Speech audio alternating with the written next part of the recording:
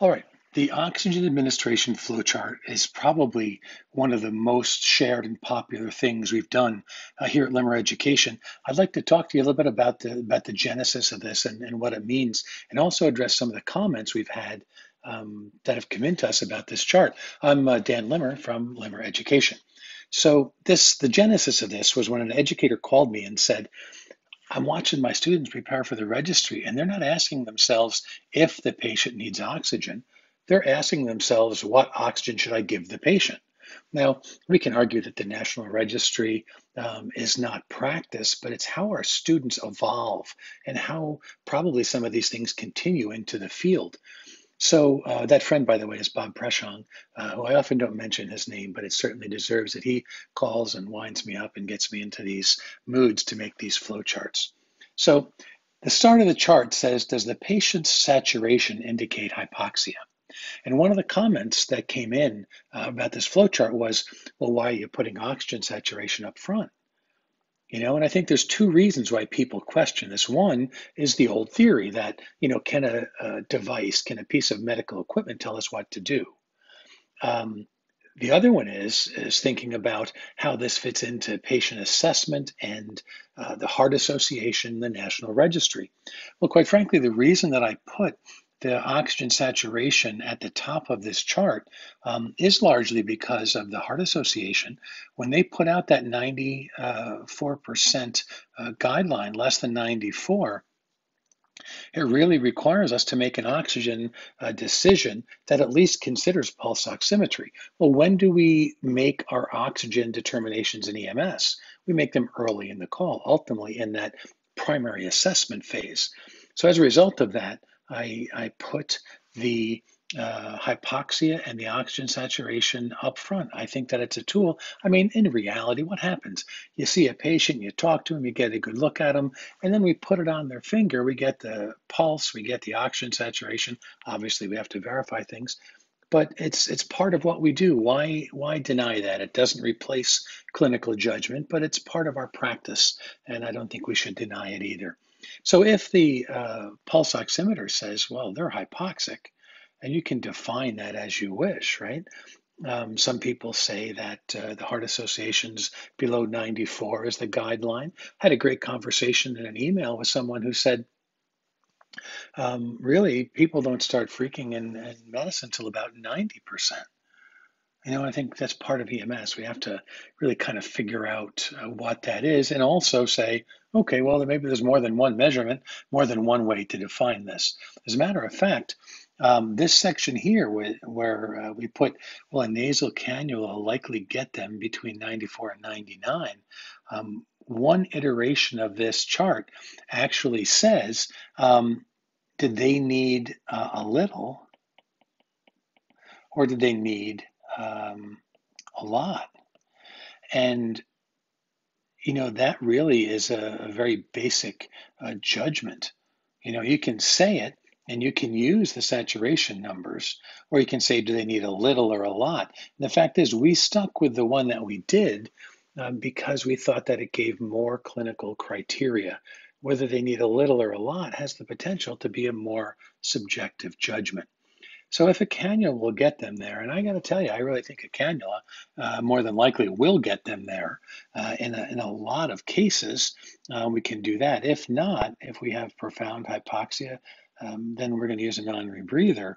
But ultimately, we come down and we continue to monitor clinical signs, a mental status being a major one that helps us indicate deterioration and possible declining into respiratory failure. So on this chart, which I've now marked up with total scribbles, if the saturation reading doesn't instantly say hypoxia, we've had this concept where we've tried to figure out what other situations would we say, well, they're not hypoxic. And everybody's kind of all over the board on this. Well, one of the things that's been out there is, does the patient have distress?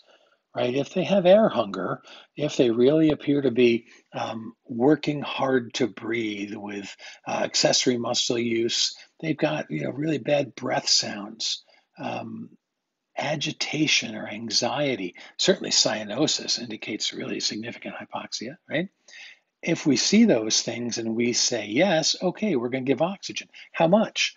At the lowest level that adequately addresses the hypoxia and that presentation.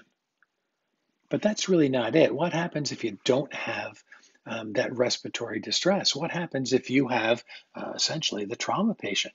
What happens if you have the person that's ejected from the vehicle and looks like it looks bad, and you're talking to them for some reason you put a pulse ox on, and the number's above 94%?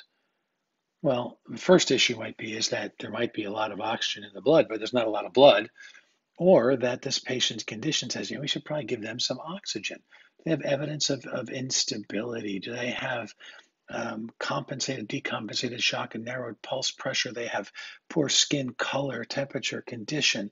They have those things. If they have those, I think we all kind of agree it's okay to give some oxygen. Now, do we have to go with the big guns? I don't know. I think sometimes we could put a cannula on and find that we could talk to the patient better. We could deal with their airway better. We can, do a lot of things. But here's the other thing. If the pulse ox didn't show hypoxia and they're not having a lot of distress, significant distress, and it doesn't really appear like they're in shock or unstable, we have to be able to accept what we see at the bottom of this chart. The patient doesn't need oxygen. We came from a time in about 94 to 2009 when pretty much everybody got a non-rebreather. I don't know if we used a lot of cannulas, and we're still trying to come back from those things to use a thinking process in this. So, that's the concept of why we did this chart. Now, some people said, well, where's CPAP in this? Or what happens if I'm doing RSI? Okay, well, those are different charts. The CPAP is the overall respiratory care flow chart. Maybe that's the next one we do here at Limmer Education. But and the concept of oxygenating before RSI and preventing desaturation, the person had an issue with this statement here that the indication for oxygen is hypoxia. I would actually agree that the reason when we're trying to prevent hypoxia and desaturation, that actually is the indication for oxygen and why we do it, right? And don't forget that when respiratory failure, we have to ventilate, right? And that there's other things that can cause issues with breathing and hypoxia. If we have somebody in pain, they can't take a deep breath, well, we can relieve that pain. Maybe we have perfusion issues, we can deal with that too, right? Concept of ventilation versus respiration. So I'll end with this. We aren't trying to dictate practice. We're trying to interpret the guidelines that are out there to help teach students and help guide practitioners. This is only a tool in the toolbox. Clinical judgment always matters. So that's the story of this flowchart, how it came about, what I believe it means, and I guess most importantly, that we wanted to help. Limmer Education wants to go out there and do good for people that are taking their national registry for people in practice. It's what we do. So thanks for listening to this. We'd love to have your continued thoughts on it, about this and other things in EMS. Good dialogues lead to good EMS. I'm Dan Limmer. Thanks for watching.